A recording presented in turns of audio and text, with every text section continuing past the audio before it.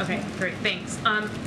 Yesterday, Ukrainian President Zelensky mentioned that, so that they have intelligence that the Russian military has placed objects resembling explosives on the roof of the Zaporizhzhia nuclear power plant. Is the president monitoring this?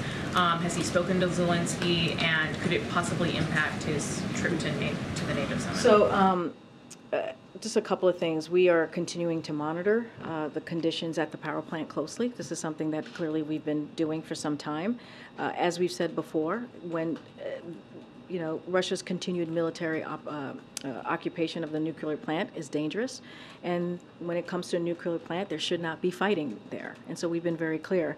But I don't have anything new or specific on the recent reports or anything to share at this time.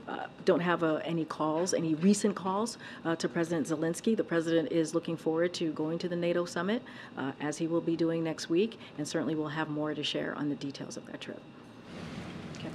Thanks, Karine. Actually, following up on that, there's a movement on Capitol Hill to pass legislation that would state that any nuclear fallout, including from damage to the Zaporizhzhia nuclear power plant, would be treated as would trigger Article 5 of NATO if that fallout were to go over NATO territory. Do you support that bill?